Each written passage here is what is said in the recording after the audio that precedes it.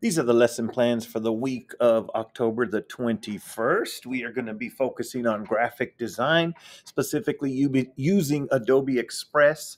I have units on Canva and on Google Drawings as well, but we'll just see if we can get to those this year, depending on the gateway courses we do and stuff like that. But we're going to focus on Adobe Express for graphic design this week.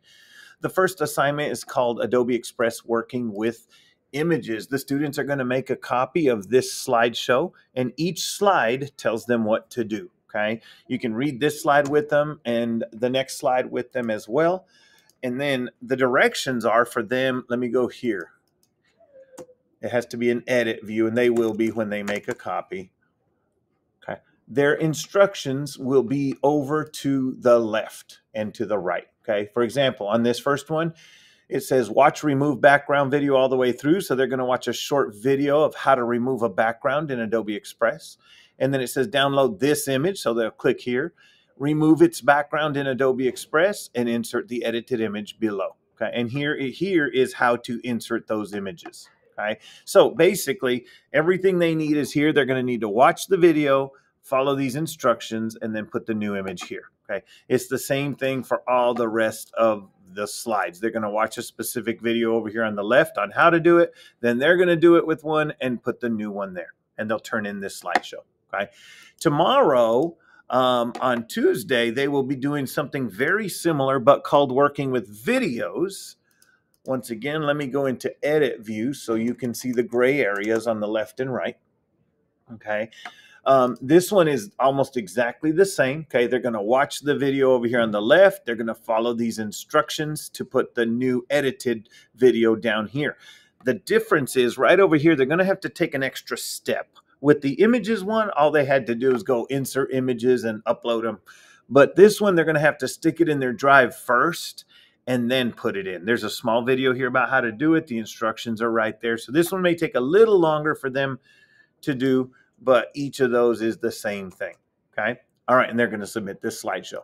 All right. And then on Wednesday, they're going to be following along with an Edpuzzle, because instead of just using tools to do things with images and videos, they're actually going to be creating an image, their own image in Adobe Express. And they will be following along with the Edpuzzle called Adobe Express Image Creation Basics. You can go through it ahead of time if you want to, so you know what they'll be doing. And they will be submitting that in Canvas.